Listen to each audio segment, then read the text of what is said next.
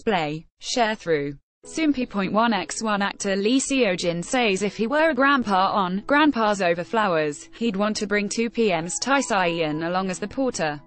See also. July variety show brand reputation rankings announced on the July 13th episode of Entertainment Weekly. Lee Seo Jin was visited on the set of a cosmetics advertisement. When asked about his unchanging appearance, Lee Seo Jin joked, "I feel like I'm getting older lately." Soompi. Display. News. English. 300x250, BTF Soompi. Mobile.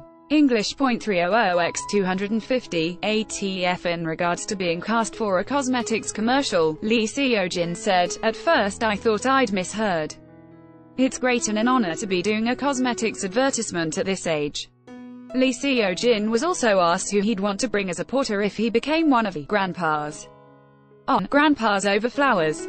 The TVN show, led by producing director Na Young-suk, features a cast of veteran grandpa actors going on trips, and they bring along their porter, Lee Seo Jin, to help them. Lee Seo Jin replied, "I would bring along Taecyeon. I think he'd be a good fit for an overseas trip."